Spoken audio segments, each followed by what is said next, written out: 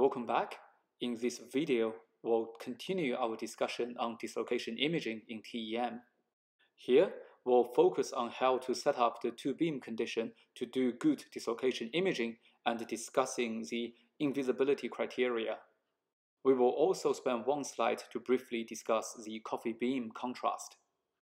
When doing dislocation imaging, it's always nice to set up the two-beam condition. However, there are more details on how you can actually set it up.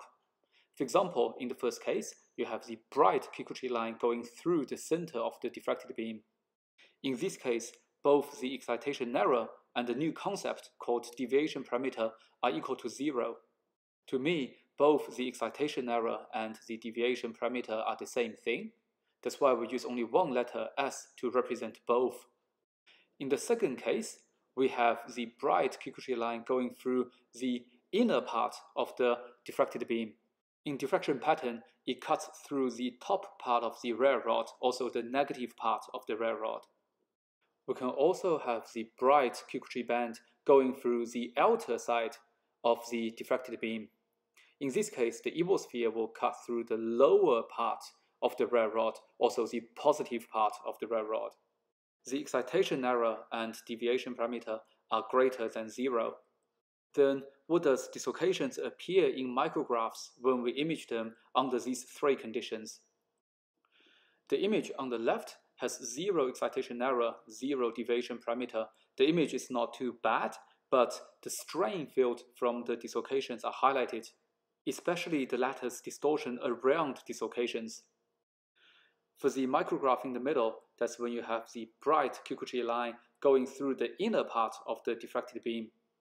This gives you the worst dislocation imaging condition out of the three. The reason you see darker matrix is because when you set the excitation error into negative, you actually tilt the matrix closer to the Bragg's condition. This will lead to a lower intensity of the direct beam from the matrix, thus leaving a darker background. In the third case, when you have the bright Kikuchi line going through slightly outside to the diffraction spot or the diffracted beam, will have positive excitation error and the deviation parameter. This gives you the best imaging condition. Under this imaging condition, you tilt the matrix slightly further away from the Bragg's condition, giving you a cleaner and a better background. The dislocation lines will be highlighted. The regions next to the dislocation lines will not show too much contrast. When you do dislocation imaging in the future, please remember use the third imaging condition to give you the best results. In this slide, I'll show you the effect of using plus G or minus G on the dislocation imaging. Remember, in TEM, we cannot directly image dislocations. What we image are the strain field around dislocations caused by the lattice distortion from the dislocation core. Let's look at the edge dislocation here. On one end, the lattice planes bends in this way, but on the other end, it bends in another way. What this tells us is when we set the bent lattice planes into Bragg condition, we can only do one of them, either the one on the left or the one on the right. Therefore, if we change the G vector we use, for example, changing from 002 to 002 bar, the position of the dislocation lines that appear in the specimen would change. In the example on the right, which is taken straight from the textbook, what you see here is a dislocation dipole in copper. By changing the sign of G, the appearance of the distance between these two dislocations changes.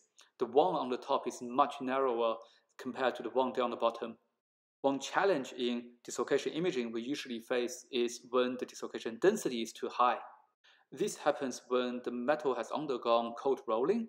When there's a lot of plastic strain stored in the material, dislocations will self-organize to form cell-like structure. To image individual dislocations is nearly impossible. Next, let's look at the visibility and invisibility criteria for dislocation imaging. Recall in the stacking fault imaging video, we said if G.R is equal to 0, then the stacking fault will be invisible. R is the fault vector. Here, we replace R by B Burgers vector. If G dot B is equal to 0, in general, the dislocation will be invisible. Here is a very nice example from Eddington's book.